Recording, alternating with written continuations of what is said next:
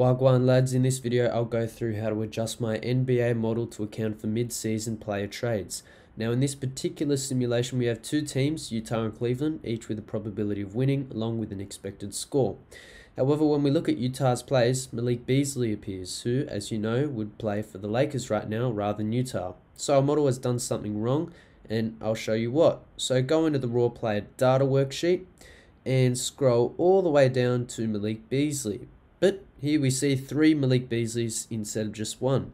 This is because Beasley was traded mid-season from the Jazz to the Lakers, so the raw data has actually created another row for him. Therefore, our model thinks that Beasley is playing for Utah and the Lakers simultaneously, which we'll have to fix up. So the first row is his season total stats, and then the 2 rows below that are his stats, which belong to Utah and Lakers respectively. So this TOT, by the way, stands for total stats. And what I want to do is grab Beasley's total stats for the season, but make his team only his current one. So that's going to be Lakers rather than Utah. So to do this, come on over to the column AE and insert a border to separate the raw data from our slightly transformed data, which we'll create next. Before we do that though, if you want to contact me directly to ask questions about this or any other Excel lad model, follow me on Twitter at Excel_lads. I've managed to tremendously help some of my subscribers through Twitter, so it's important you go ahead and give me a follow along with subscribing to this channel on YouTube to become an official lad. Back to the video, and in column AE we're going to create a list of unique players under our little header here. So type in unique players and then right under this cell type in the formula equals unique, open bracket, and our array is the range B3 to B1000, which covers all current and future players that could be included by the raw data, which, if you watched last video, we've imported through a updating Power Query. Now close the bracket and hit enter, and the result should come up and be perfect like it is here. Malik Beasley and all other traded players only appear once, so that's good. There's one slight bug in the formula in that it returns a 0 value at the bottom here. This doesn't matter at all for our calculations, but for the sake of tidiness, I'm going to slightly alter the formula so that if the unique formula returns a 0, so I'm going to create an if function. If unique equals 0, return nothing, denoted by 2 speech marks with nothing in them. If it doesn't, just return the original formula, unique B3 to B1000. Close bracket, hit enter, and you can see that the 0 has disappeared. Great. Now in the column immediately to the right, which we'll name current team, I want to match every player to their current team. So lads, type in the formula equals X lookup, and for the lookup value we're looking up our unique player immediately to the left. Our lookup array is the list of players in B3 to B1000, which of course we absolute reference as we don't want the range to change as we drag down. Our return array is their team. Again, E3 to E1000, and I want to make sure that you absolute reference this. This is critical. However, I want to alter this XLOOKUP slightly so that the team it returns is the player's current one. So type in 3 commas, and for search mode, select the -1 option, which searches last to first. That'll return a player's current team rather than their first or old team. Alright, so this is good to go. However, I'm going to wrap it in an if error function, returning a speech mark, aka nothing if there's an error.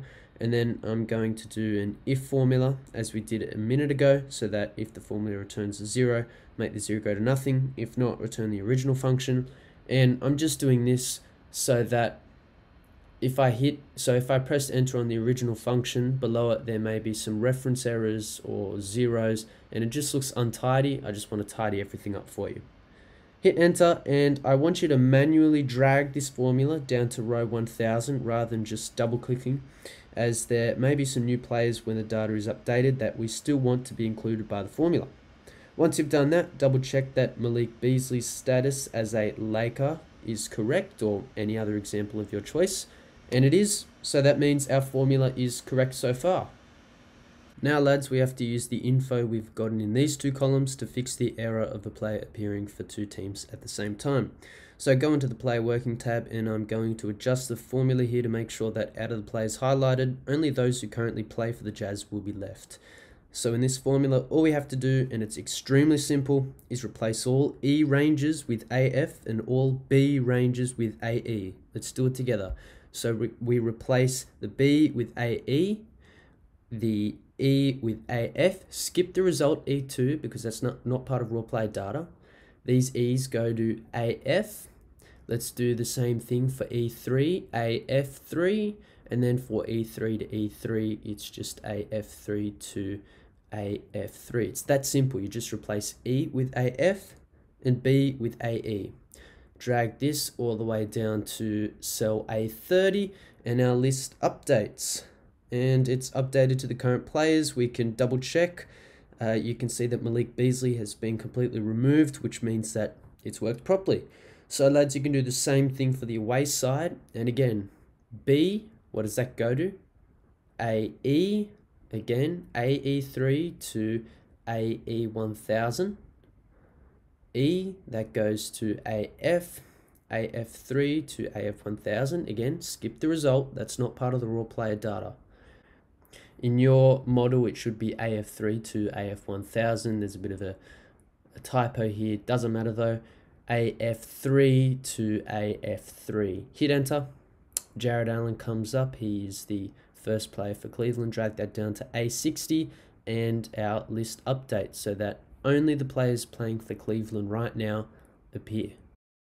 Great, so lads, now you've fixed everything back up and we can go back into the results tab to see our results. Malik Beasley and other non-current Jazz players have been completely removed from the squad, and we can actually take a look at how this affects the matchup by going into the data tab and refreshing all our data with this icon. Click that and the worksheet might go white like this, especially if there's a lot of data. And we can see that when compared to the start of the video, Utah have been given a better chance of winning according to the calculations of our updated data. Make sure you subscribe to become an official lad and don't miss the next videos on my NBA model. They'll include how to factor in player injuries and how to make a spread betting calculator with these stats.